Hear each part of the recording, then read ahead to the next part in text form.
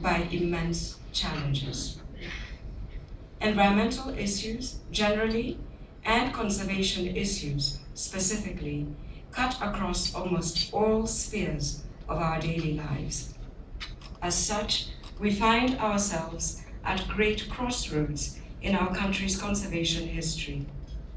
On one hand, there's a very real and urgent need to fast-track long overdue infrastructure and other important national development projects to improve our productivity and make the most of our natural resources.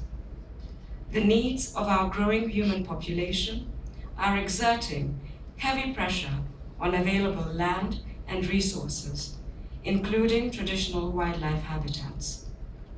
On the other hand, the prudent conservation of our wildlife demands that we aggressively protect and even enhance these habitats. This will ensure that they continue to contribute to our economic prosperity, our environmental health, and to preserve our very precious heritage. The challenge of achieving a balance between the various pillars is becoming increasingly evident in the unfortunate human-wildlife conflicts playing out in the public domain, even as we speak. This equally applies to the conflicts arising from the implementation of major infrastructure, agricultural and other development projects within or adjacent to key wildlife habitats. How these conflicts are presented, discussed, and addressed points to the need for a more constructive model of engagement between stakeholders in each of the affected sectors. At present, much negative energy is expended in reaction to emerging issues that impact on conservation. Within the appropriate framework, the affected sectors can instead proactively work together to achieve synergy. Our national development processes must integrate the needs of conservation at the planning stage. In turn, the conservation fraternity should avail its vast pool of skills, knowledge, and resources to support such collaborative efforts. This must be a partnership approach, built on mutual respect, which recognizes the value of each stakeholder.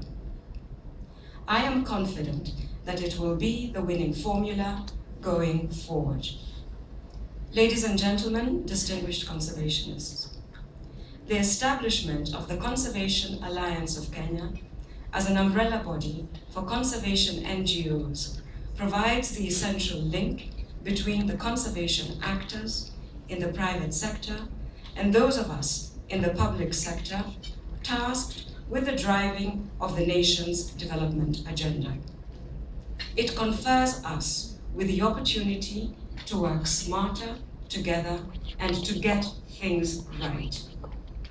I call upon the CAK to seize this opportunity to constructively engage internally with its membership and externally with all relevant arms of the public sector to add value to the national development agenda.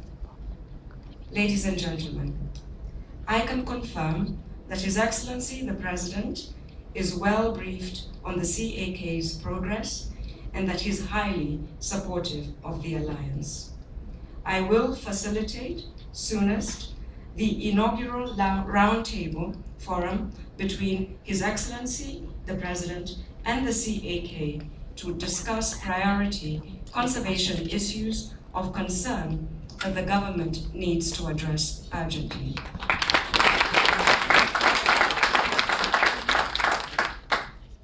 The National Wildlife Strategy and the Wildlife Status Report are among the key deliverables expected from my ministry.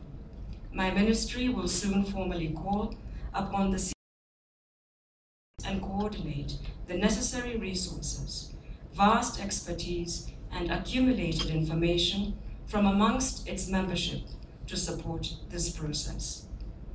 This will ensure that the documents accurately reflect the state of Kenya's wildlife and our collective vision for its management. It will be the first practical test of our ability to collaborate within the enhanced engagement model.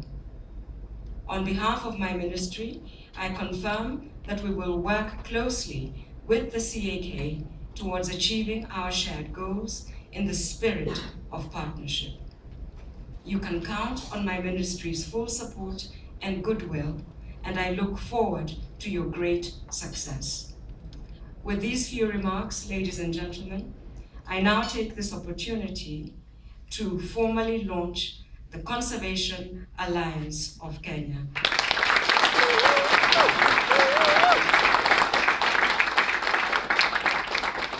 Congratulations na kazi kwenu.